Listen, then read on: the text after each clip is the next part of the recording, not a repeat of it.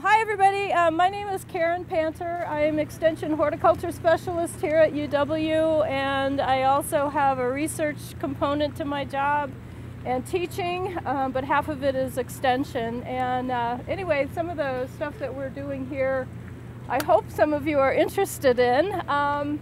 We have some greenhouse stuff that we're going to be showing you here in a moment, and I'd like to introduce Andrea Garfinkel. This is Andrea.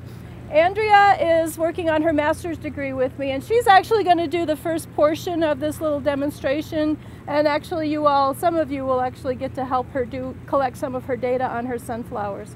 But she's got some of her sunflowers in the greenhouse right behind you, and we'll run in there in a minute. And then we also have the two high tunnels here, and she's also doing some work in these. And what we have in the high tunnels are some of her sunflowers, as well as some of the brown and gold flowers that you see blooming in there, which we are going to actually dry for a banquet in February. If we have time today, I can show you how to harvest and prepare those flowers for drying. I'm not sure if we'll have time though. The other thing that we have in here is some different varieties of tomatoes. And you may say there's tomatoes in there because they're all very small. But yes, we've got about 8 or 9 different varieties of tomatoes. And some of you can actually harvest some of the tomatoes and do some of the data collection for that as well. And this will show you exactly what we do on an almost daily basis out here. Some of the information that's important and how we actually take the data. So I'll let Andrea go ahead and show you what's in the greenhouse, and we'll actually bring the plants back outside because the greenhouse isn't very big. And then you can, she will show you, and some of you can actually take some of the data and write the numbers down. And this will give you some hands-on experience in what we do routinely here. So, Andrea? Well, thank you. As Karen said, my name is Andrea Garfinkel. I'm a master's student here in the Plant Sciences Department. Before we go in there, I'll do a little bit of talking. It's pretty loud in the greenhouse, so it'll be easier to hear me out here. Essentially, what I'm doing is kind of what we were talking about earlier, and that is practical, applicable research to people here in Wyoming. I'm doing a cut flower feasibility trial. Essentially, I'm growing 3 different varieties of cut flowers and seeing whether or not they grow well here in the high plains. And the purpose of my project is to then distribute the research to potential growers within the state and within the high plains. So with that, if you guys want to follow me into the greenhouse, you can kind of see my production method. I'm growing for a total of 12 months, and my sunflowers are on a 2-week rotation. So what you'll see in there is a total of, let's see, 1, 2, 3, 4, 5 different weeks, or 5 different sowings. So the oldest are 2 weeks older than the next, which are 2 weeks older than the next, and so on and so forth. So there are some in bloom in there, and we'll bring them back out and harvest. Sound good? So anyway, what we're doing with these are from Idaho, and they're supposed to be cold tolerant tomatoes. And so we're just measuring the number of fruit we get off of each one, and then we're also weighing each particular tomato. So what we would do in the case of, let's say, those aren't quite ready over there. There's some over here that are quite ready. So if somebody wanted to look at the tag on there and see what variety it is. Tomato is a Kootenai, okay. Yeah, go ahead and pluck a couple of those that are ready to pick there. And then I'll show you, these are sunflowers. These are Andrea's sunflowers, the corollary to the ones that are in the greenhouse, yeah. Yeah. Were those cross-pollinated already? No, they don't. These are tomatoes are self-pollinated. No, I meant the sunflowers. I'm sorry, I'm interested in the sunflowers. Oh, they're hybrids. So those are the hybrids to be able to eventually. Well, we don't do any of that. We just buy the hybrid seeds, and then 1 seed equals 1 flower, and that's it. Okay. We don't worry about we didn't even want them to be pollinated because we want the flowers to last longer. So. One last question before you leave. What is that variety right there? The pink? The pink, that's a straw flower. It's a tall mixed is the variety name. And we'll use those for drying, yeah. And I can show you how we prepare those too. But here, well, let's go outside and I can show you. I love this. Oh my goodness. The data that we actually take on these.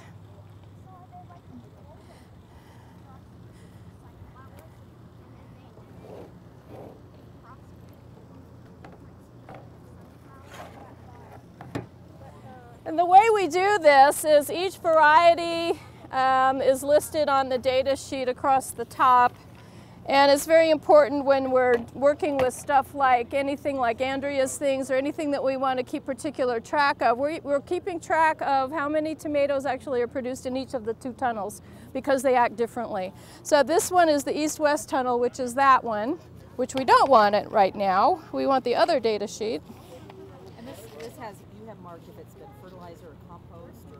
Yeah, the only thing we did was fertilize with a little slow release when we planted them in June, and that's it. That's all they've had. And then we just write the date down. So today is the 30th. So someone want to write 8:30 right there on this, right under my fingernail. Yep. Okay, and then what we do is that this is just a scale that measures in grams, and we do everything in metrics in the scientific world here, and we want it to be at 0 there. So we just weigh each tomato, and these are the Kootenai, which is this, and this particular one weighs 40 grams. So you'd write 40 grams right in, yeah. So that we do that for every single tomato that we harvest in here. And what that will tell us at the end of the season is how many tomatoes were produced on each plant in each of these 2 high tunnels. And that's information that other high tunnel growers will be able to use. It's information that people who maybe want to look at these varieties might be able to use. It's just real practical stuff.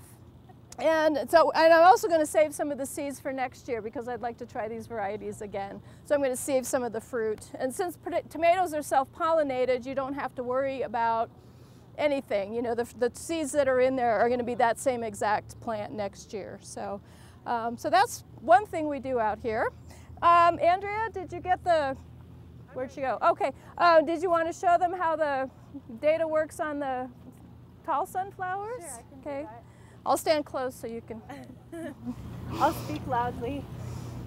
So all of these sunflowers are evaluated for 2 things. First of all, they're evaluated from the days from sowing to harvest, which means how long does it take from the time I put the seed into the ground to the time I have a flower.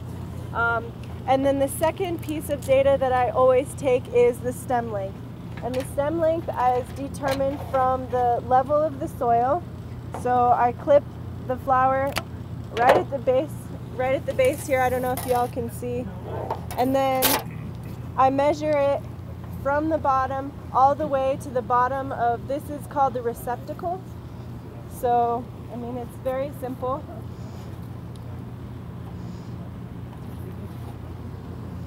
They're very tall. I was just explaining to someone that at different times of the year, they're different heights because they like different day lengths.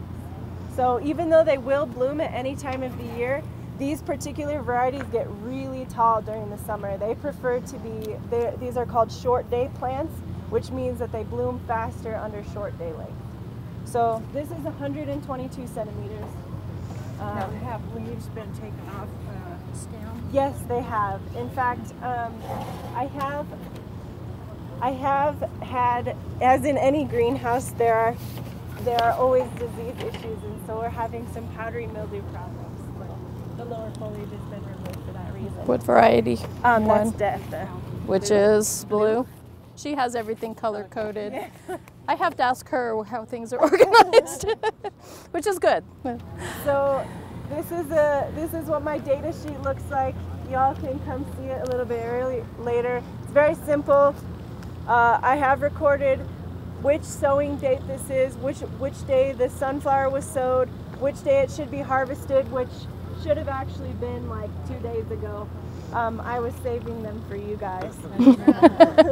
The stem length and whether or not it's of saleable quality, which is qualitative assessment, qualitative visual assessment of the plant. Simply, is the stem straight? Is the flower, does the flower look right? Those sorts of things. Is it tall enough? Is it too spindly that it falls over? Those sorts of things.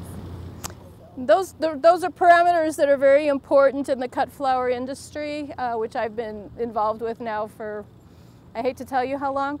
But I started out growing carnations and roses as a cut flower grower down in Colorado, and so I'm just now being able to get back into it, and so that's where this all comes from.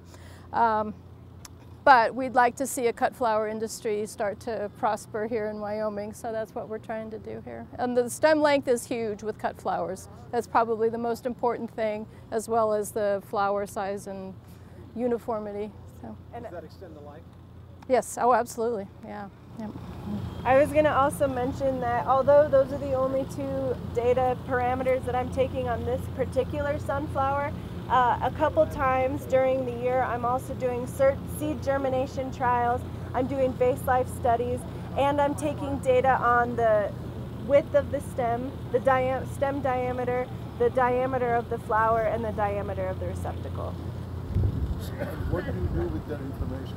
I'll compile it and make, the end result is to make a grower's guide, so to distribute to potential growers within the state so they know what to expect. So I'm making all the mistakes and they don't have to. How many seeds do you start with in a set? Did you say you do every 2 weeks? Yeah, so 16? Yeah, each sowing has 16 plants of each variety. And what is your percentage of success with the seeds? Well, I sow about 24 at a time. I think maybe that's what you were asking me. And usually I get probably upwards of 90% germination, which is pretty standard for the seed industry. I mean, you're really not going to buy anything that's anything less than that. In horticultural practices, seed germination is typically up to about 95 to 99%. Anything less than that is usually not acceptable. The sunflowers, the question was, what's the length of time? The sunflowers take anywhere from 60 to upwards of 110 days, depending on a couple things, depending on the cultivar and depending on the time of year. So what's the quality of this one you have in your hand? I would say yes, this is saleable. Would you guys buy this sunflower? Cut the stem off. Yeah. Usually 24 inches is pretty standard. So sunflowers must prefer fairly cool weather because it was kind of cool.